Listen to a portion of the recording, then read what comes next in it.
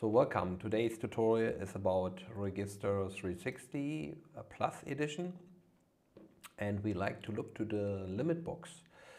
Let's take a look to Register. So when I'm in my project, of course a limit box is 3D, so I need to go to bundle and make sure you select the bundle here so you see your whole skin. And then let's say we make a very quick box just to cut off this points here. So we go here, left click, and then create limit box, and it will show us a limit box. And if I snap to a surface, I can move it. If I hold the left mouse key down, I can move it forward and backward to cut these regions off. If I like to pick a side here, for example this left side, I have to grab through this top surface. Therefore I hold the shift key down. If I hold the shift key, I can just go here and select this surface, and then again here. This is the top surface. Now using the shift key, and then I can get the right one here. And here I'm from the outside, I can directly without shift key. So then if you zoom in, very common question, how can I rotate and move my point cloud around? So therefore you have to hold down, always if you have an active tool, hold down the STRG key or the control button, and then you have the navigation features back. So if I hold it down, I can turn it and I can go from this side and could say it's just a little bit here again and a little bit from the other side, so that I can adjust it a little bit more. Okay, when I'm done with setting up this limit box, it's very important that you save the limit box so you can use it. So here you have this little memory or whatever manager option it is. If you click on this, you will see there is no limit box so far. So therefore you need to click on save, and then you will say it's getting yellow marked, and I can call it building, and that's my limit box. Okay, now I can turn the visibility on and off of the limit box. Same for the point cloud, on off. And here's a little option to what you can check mark if you like to export your points only inside the limit box. Then you have to activate this, so that limit box will be applied if you export your data. Okay, so next thing I like to demonstrate is, let's turn this off again. Okay, and then let's take a look to this little area here. So we have a table here, and if I go to the scan just to demonstrate, you see here the point cloud. My image is off, so don't get confused. If the image is off, of course, you can delete your point, but the image will still shown. So when I turn now this off, nothing is seen, nothing you can see. Turn my cloud on. Okay, so let's say I like to define a smaller limit box to cut off this area of this table and of these shares.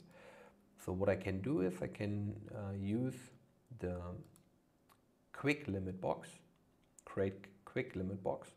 And if you activate this option, then you see here is an option that means quick limit box size. And you see it's set up to 2 meters. So let's say in our case, let's maybe use, let's see, 3 meters. So now if I pick a point inside the point cloud, surrounding box with a size of 3 meters from this point where you're picking will be shown. So I click here on the table and I see directly, okay, here's my box. So I can use this. Again, I'm inside the box now, and here again, sometimes you have this navigation, how can I navigate? If you click on control now, it's you can look around, but it's not really the thing you want. So then you can move here from this option Then you can again hold the Control or STRG button down, and then you can adjust the scan until, let's say, until here to the copy machine. Take a little bit this and this way, and then use the Shift key again to adjust here. I don't like to cut off the closet here, so I go to here, and then I'm looking to the ground.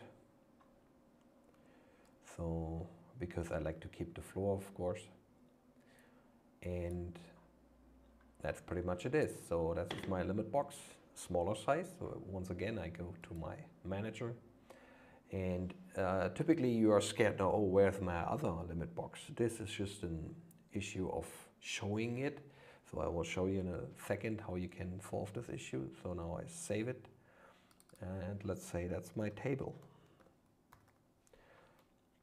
And then, okay, and let's turn it off again and close it.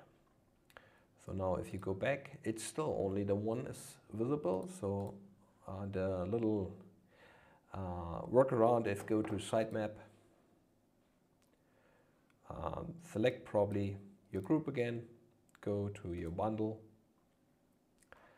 and then zoom out so we can see everything. I also will turn off the scans and open my manager, and voila, all two are there now, and I can turn it on, turn it off, turn it on. A little small here, but you can see it's a table. You can show the limit box again, and I think that's what it is about the limit box. It's a good tool to separate things, to prepare for the customer, even if you go to, I mean, you can export this for E57 and so on, but if you go to the Leica LGS file and you share the data with the free TrueView viewer, you can activate the limit boxes inside of the free viewer as well. So that makes it very helpful for customer communication.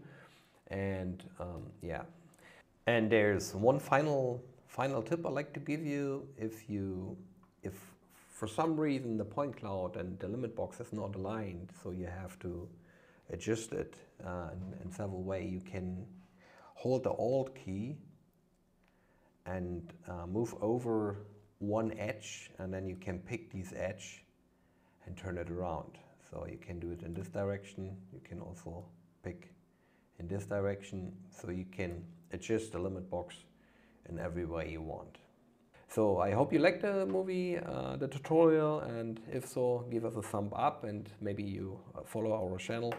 Looking forward to see you back, and looking forward for your comments. Thank you so much. Bye bye.